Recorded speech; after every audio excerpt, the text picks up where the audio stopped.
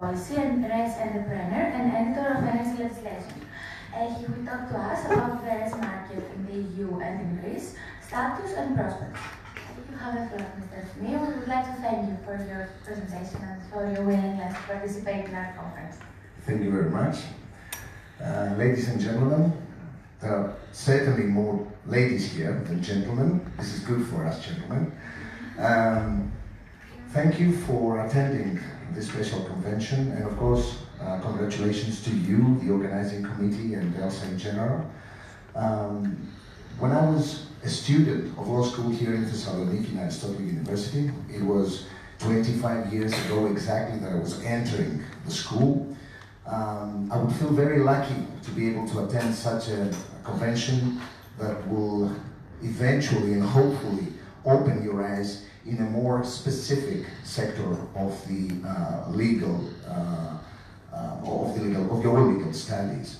I'm happy also to see Mr. Thodos Panagos here, the professor, a distinct professor of energy law. And let me start in order to avoid creating a lot of time and consuming a lot of your time.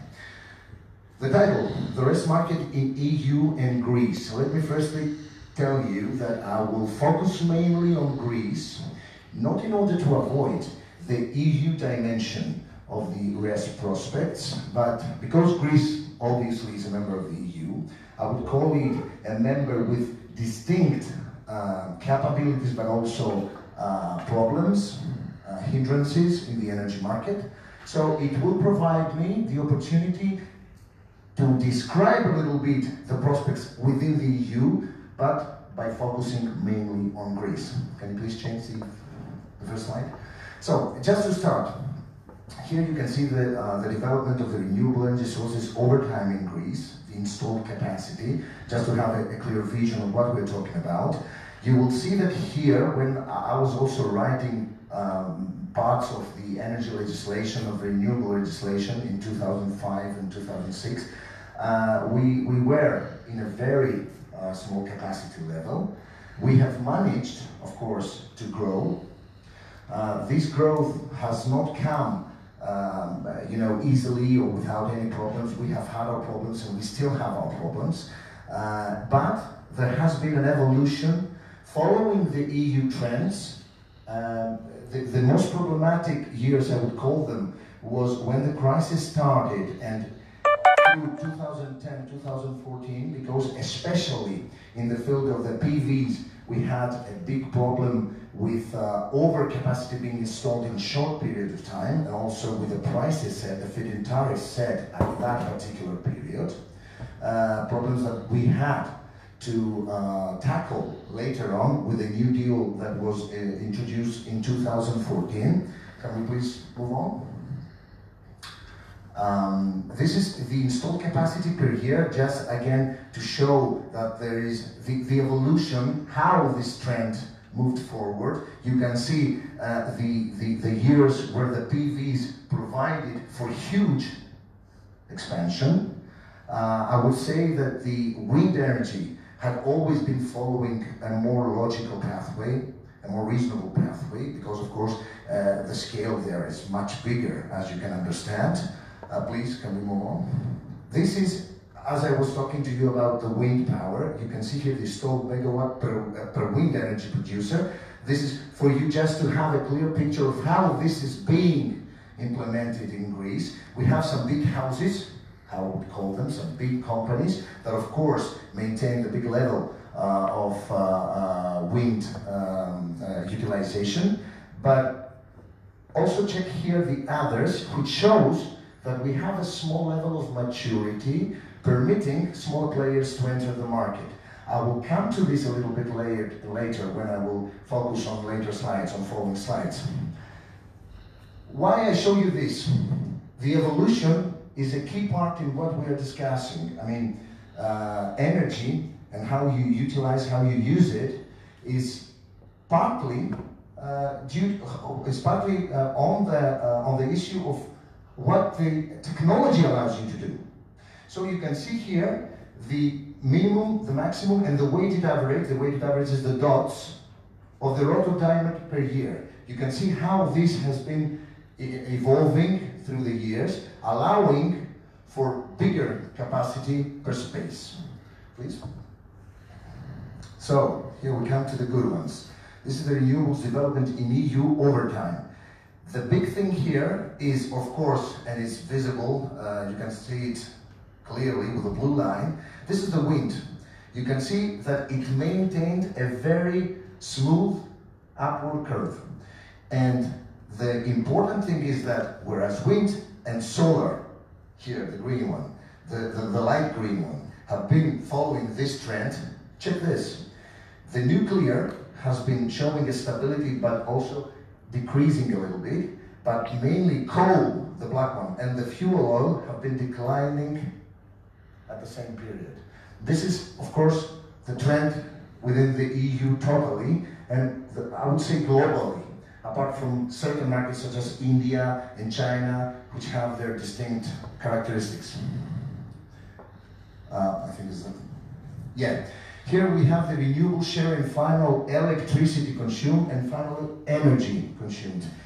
And you can see here that today we move, it's around 24 point something, the share in final electricity consumption, whereas the projection for 2030, according to the National Energy and Climate Plan of the Ministry, is the 56% mark. This is, of course, a very good sign, which shows the goals that have been set, but we will check later on why it is not enough if we see it through the glasses of what follows 2030 and how we are being prepared for the period after 2030. Please. So, here we have the required investments for the period 2020-2030. That means how much money we will have to put in the energy, the renewable energy markets, projects, in order to reach these goals that you looked in the previous slide. You will see here that the renewable energy source for electricity generations that will be installed, hopefully, it's 8.5 billion euros. This is the estimated money that will be needed. Whereas the electrical system, which is of course very necessary because you cannot have this if you don't have this optimization, is estimated at 5.5 billion. This is the same with the distribution grids, very necessary. But let me also show you this one, which is extremely important, the energy efficiency. This is, when we are talking about the renewable energy source, this is only one side of the coin. There is also the other side of the coin. You cannot preserve the environment and follow good environmental policies unless you have a clear pathway of what you want to do with the energy, of how you use energy, how you consume energy in all the sectors of the economic life, but also our everyday life. So the general total is a staggering 32.7 for Greece. Again, I tell you, this is not a European level. Can we please move on? It is the same slide. It is highlighting, the things that I mentioned before. This is something that needs to be put into perspective. Of course, this is a great opportunity for me to tell something that is a huge problem when you make investments in Greece, general investments, but more importantly, energy, renewable energy sources investments. This is what we project, but the truth is that when you try to make energy projects in Greece, you have a big monster, the bureaucracy. So that means that all this always has a question mark. Will the people and the companies involved be able to conclude all the necessary bureaucratic procedures in order to be able to put that money into the into real projects? This is a question mark. And of course, all this trend, needs to be seen within this framework, within this setting of how we diminish, how we decrease, the bureaucracy that holds back, especially the renewable energy sources projects. Can we please move on? So this is what I referred too was part of the challenges and requirements of the National Energy and Climate Plan. Mainly, this is what we need in order to make sure that we reach the 56% goal. So we need adequate measures and actions, especially for the period after 2030. You see, if someone sees what are the projections after 2030, you will understand there that we're talking about 60%. So that means that the whole plan lacks the necessary vision for the period after 2030. It also lacks the monitoring procedures, the description of the monitoring techniques for the period until 2030, in order to be able to safeguard the goals set are being thoroughly followed and will be succeeded. The action plan also should include a roadmap for large renewable energy sources projects, large onshore wind farms, wind offshore with special focus to floating wind offshore, storage systems, etc. There is also need for a complete plan for the auctions of new capacities with more specific volumes and timing. What we have at the moment is we have a generic description of how these tender procedures will run through the year, but we don't have certain dates, we don't have certain capacities. So that means that potential investors are not in a position to go to the banker or to sit down together with their people, their technicians and their financial CFOs and discuss of how their projected vision, their project will be able to run and with what feed-in, slide-in tariff that they will need to bid in the tender procedure. So there is, a vague scenery for all the people that want to invest in this market at the moment due to the lack of this particular plan for the auctions. More ambitious plan for the interconnections of the islands. This is of huge importance because, you see, Greece maintains one of the best potentials of wind energy in the European Union. Specifically, the Aegean area provides huge wind potential.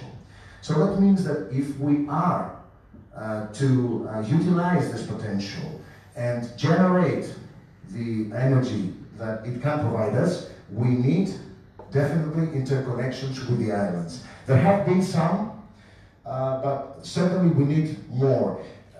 The vision of the Greek policymakers should be, and the EU policymakers should be, to reach to a level where the Greek Aegean mainly islands will be interconnected with the main electricity system of Greece. Because this area also holds a geostrategic importance for Greece. It is not only its energy importance, it is the geostrategic importance for Greece, but also for the EU. This is an outer border of the European Union. I don't need to mention the existence of Turkey eastwards. So if the Greek policymakers understand the potential of this area, we need to persuade our EU partners that we should make this area an EU active electricity generation area, but also electricity storage area. So this will provide this Aegean area, the Greek Aegean area, with the importance for the EU, and therefore it will increase its geostrategic importance for our EU partners. More safety, more international understanding of what we have in the Aegean with our neighbors. So this is the last one, is that exactly this plan that the ministry has set lacks the vision for international interconnections targeted to make Greece an exporter of green energy. This comes without my previous reference, because even if you generate a lot of electricity from the Aegean or from your main system, from your mainland, or from whatever source, you certainly need to be able to export it.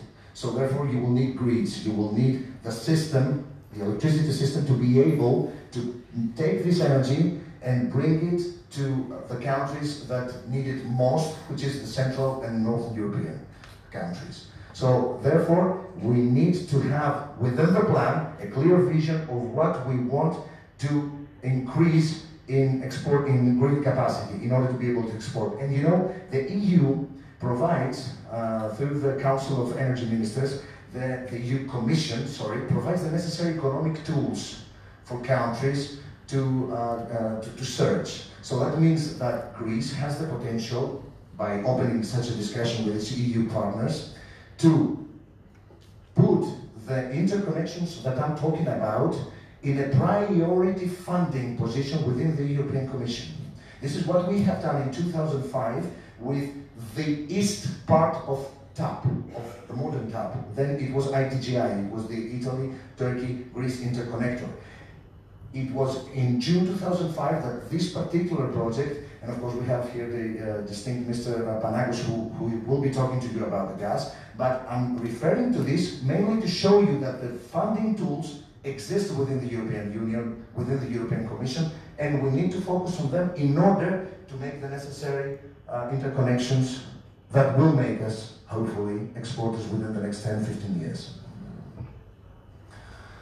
So, these are the characteristics of what the renewable energy sources market of tomorrow, of present and mainly tomorrow, will look like. And the characteristics are that we will be able to sell electricity directly in the market, the renewable energy producers, that is. That the RES investments are subject to balancing responsibilities. Right now we don't have these responsibilities, but bigger projects will have these balancing responsibilities unless no liquid intraday market exists. The operating aid is granted as a premium. That means that we don't have the feed-in tariff scheme that we used to have up until now. It only remains as a partial ability for small projects, like until 500 kilowatts of PVs or 3 megawatts of of wind farms. And above these levels, there will be a feed-in premium, a sliding feed-in premium scheme that will be paying the renewable energy projects. Smaller projects are not balancing responsible. These are the main characteristics of the new scheme. Greece has designed a sliding, as I told you, FIP, the feed-in premium support mechanism. This follows the trend of the European Union, of course. We're not alone in this. We follow the trend that needs to bring the renewables within a market regime, whereas up until now it is out of the market. The price was set only institutionally, and the people were being paid according to their set feed-in tariff. Right now, renewables are entering the market. You can see where you can find the details about the scheme, and it also needs to be said that for the first time we have a totally approved support mechanism by the European Commission. Please. The participation in the market means more opportunities, as always, but also means more risks, more fears for people involved for the first time, big investors that may be entering the market for the first time, but also creates a lot of costs because you have parallel things that have to be paying for balancing. You have a lot of markets opening, the intraday, the forward market, the day-ahead market, so that means that you need a lot of people having the know-how in order to operate smoothly within this set of markets that is being created. It is, of course, important to know that the producers of electricity through RES, through RES, can outsource the new obligations to aggregators, and there is significant uncertainty on the timing for the proper competition of the above design, both at the legislative, institutional level and technical IT level. This is where cost also being created, more cost for the enterprises being involved. Can we please move on?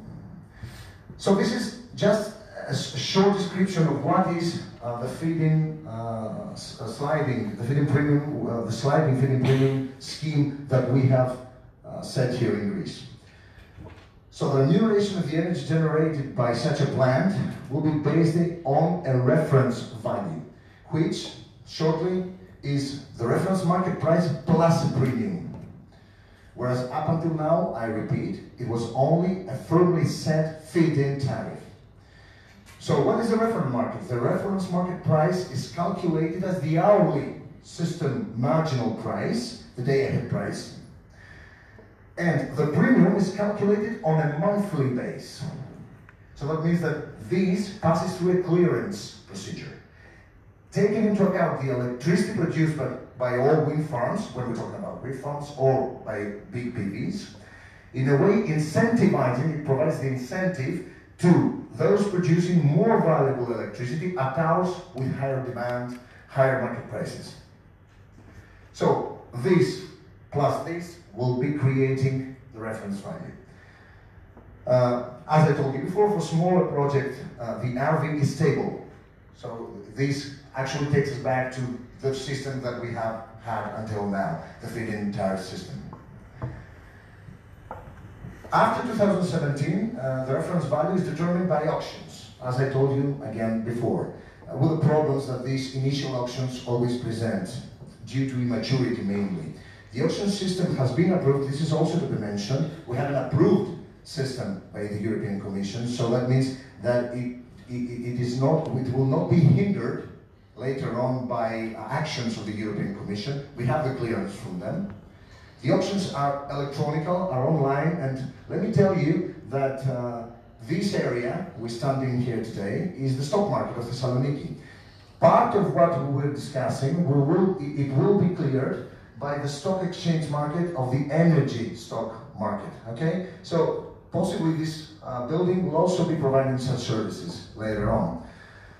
Mainly there will be auctions for photovoltaics up to 20 megawatts, that is up to 20 megawatts per each project that will be entering the auction. For wind onshore, between 3 to 50 megawatts, and common auctions for PVs and wind onshore with larger capacity. So, online scheduled auctions in Greece. The first auction was on July 2, 2018. I will show you the results which show the pattern and the trend that will be evolving within the next couple of years. And the second auction was on December 10, 2018. Let's have a clear look, a small look, sorry, on what happened in the first auction. So you see, for example, per category, that this is the small PV category, this is the medium PV category, and there is the big, how we call it, or the medium wind category. You can see the maximum auction capacity that was on offer on that day. The final auction capacity that actually has been accepted by the system to enter, the starting bid, look at it, and the minimum level of competition. Now we go to the awarded capacity, which is the most important.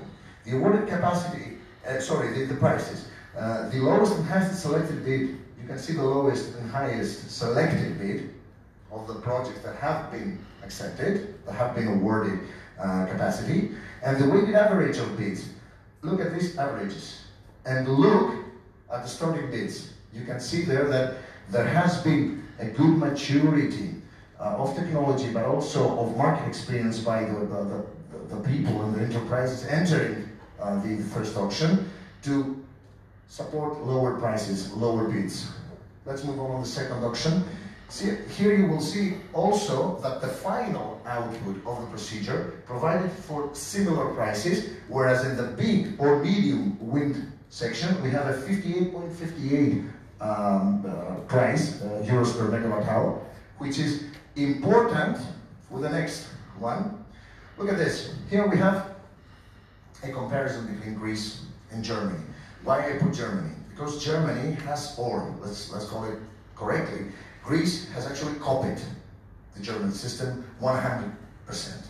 So that means that you can see here the megawatts awarded within the 4 auctions that took place in Germany in 2018, and here you can see the results of the 2 auctions at the same period in Greece.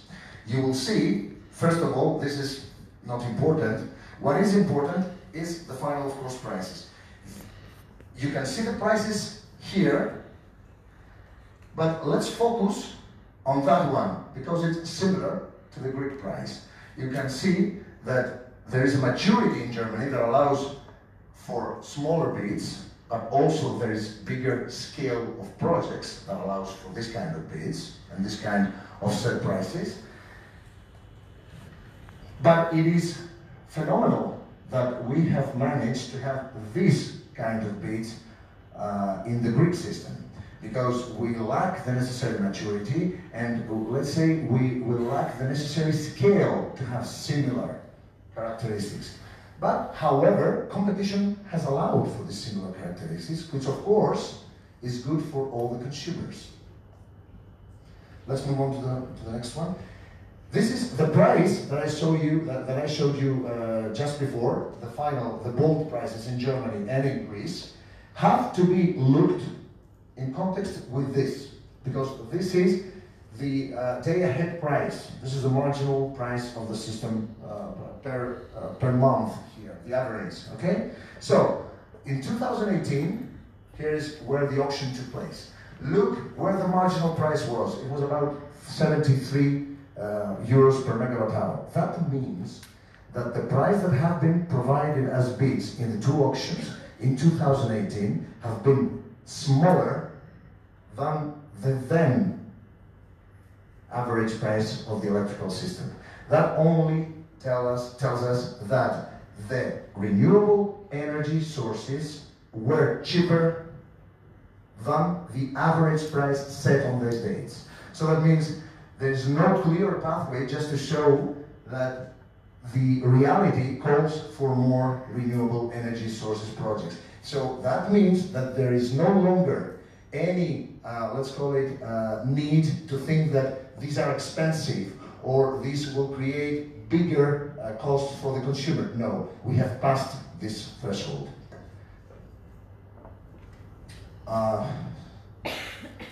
Okay, this is just to show you that even the crisis has not diminished, has not decreased the interest of investors in this particular market, because it is true that the renewables have great upside, also in Greece, and of course within the European Union as a whole. The upside is huge, the potential is huge, the profitability is good.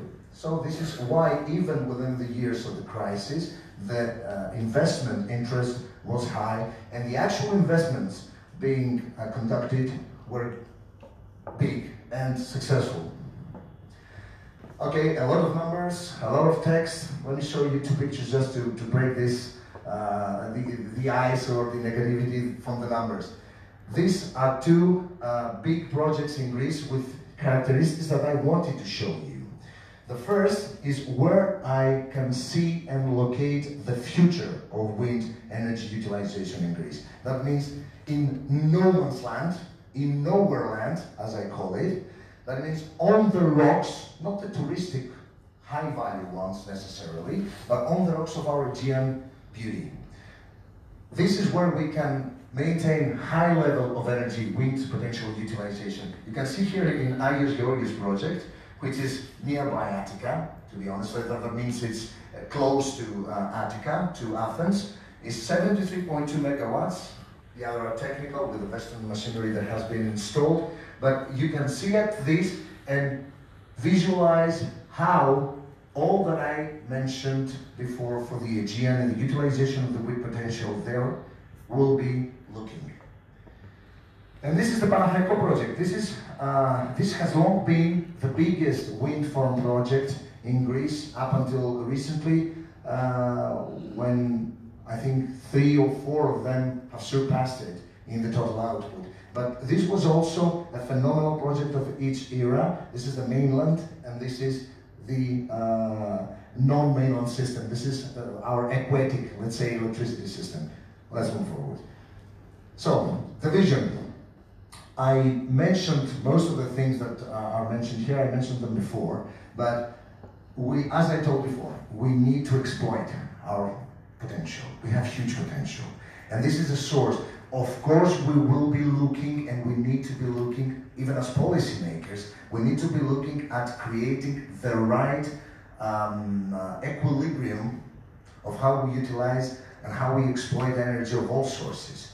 That means that, yes, we need to perform with higher speed all these that are necessary in order to have results from potential fields of gas and oil south of Crete or anywhere else, but we necessarily need to move even speedier on exploiting our wind and PV and solar potential. The huge wind potential of the Aegean Sea, onshore and offshore. I underline this again. The development of a strong local supply chain, that means that we can have added value in our economy. And yes, the wind sector provides more opportunities in this field than the solar, which has shown a bigger maturity, and there is no need for that onwards. The large international interconnections, no need to repeat this. The foreign and local investments. You see, let me just mention something here. What our previous slide showed us is that it is good to expand the investment possibilities and capabilities to more players, smaller players, low-scale players. But if it is to achieve a level of small bids, good competition, and good, cheap energy prices to final consumers, we certainly need scale from this point onwards. That means that we need big companies to get into this party even more actively. We need companies that have access to funding, to low-cost funding, because if I go to the banker, I will have an interest that will not allow me to be competitive in my bids in such auctions. So we need, generally, companies that can make projects of bigger scale. This is where the momentum lies in the renewable energy sector market from here onwards. Smaller players are always accepted. It is a sign of health within a sector of economy, but they cannot support their competitiveness through such a system on a European and of course on a Greek level. The producer and exporter of green electricity, this is a good vision for Greece to maintain but also build within the EU auspices. The strong contributor to the Europe's energy independence, no need to mention that again, we can be the active battery and the generator of electricity for Europe, at least through renewables, and the geopolitical reinforcement and sustainable economic growth, as I said before. We are in a region where we can utilize this wind and solar potential to provide us with also more geostrategic importance. Thank you very much for your attention.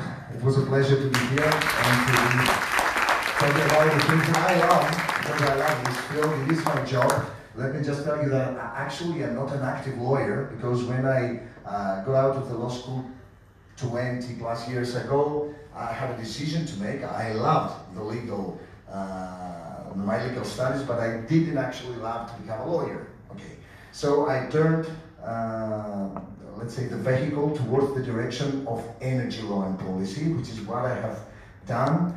And this is what I have been following through all my life.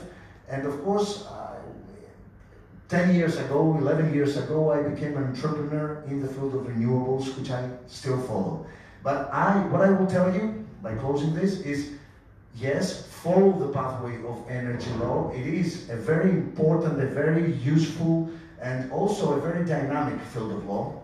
And it is something that will be needed for all the visible time ahead. Thank you very much.